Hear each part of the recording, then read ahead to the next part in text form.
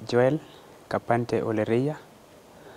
I'm an economist and a conservationist and also a writer. Well, I began to write in English. That is around 7 years ago. But from last year, I began to write in Maa. Maa is spoken in Kenya by the Maasai, the Samburu, and the Njemps. And whereas the Njemps and the Samburu are only found in Kenya, Maasai are also found in Tanzania and some pockets of them in Malawi. Yeah, so it is spoken in 3 countries in Africa. Honestly, because of the way the curriculum has been structured, like government policies are in English, mostly in English. But it can be applied, our indigenous languages can be applied when there is need to disseminate a certain message, or when you are doing public participation or sensitization on anything like economics. I know that indigenous languages come in. But mostly in most African countries, because there is these languages which are called lingua franca, like Kiswahili, because we have, in Kenya we have the Maasai, we have the Samburu, we have the Duruma, the Kikuyus. So I think because we need a language that if you want to pass a message, it has a bigger audience, everyone is going to get the message. Like if you communicate in Kiswahili and English, then you achieve your target better.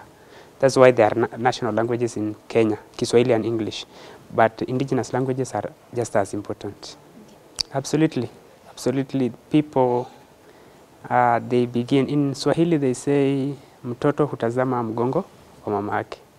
That means that a child that is carried in the back, that child is closer first to the father, to the mother, then to the father, or even the household, depending on the person who defines the child's immediate environment. So indigenous languages are best utilized, and the people are able to read other languages well and learn them after they have learned first the indigenous languages. So that's why even when colonialists came to Kenya, they had to learn African languages, and even translated the Bible into those languages to pass messages across in an effective and efficient manner. Well, I can say there are a host of challenges. First, there is no guidebook, or there are no rules. You are beginning from scratch. It's not like English. When you want to do a composition or a good story, you can look up for the synonyms of a word in a dictionary. In this case, we are doing the first, probably the first short story in Maa, translated from another language. So there are challenges because there are no rules. The workshop has been of great use and great importance, because we have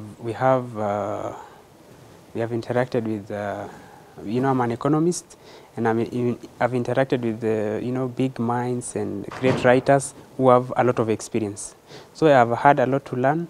I have learned a lot, and just the fact of stressing that English is as good as Maa, English is as good as the Luo.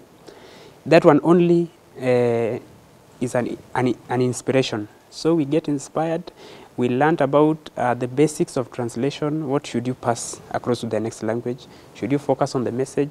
Should you try to maintain the sentence in its original form without losing the intended meaning of the original writer?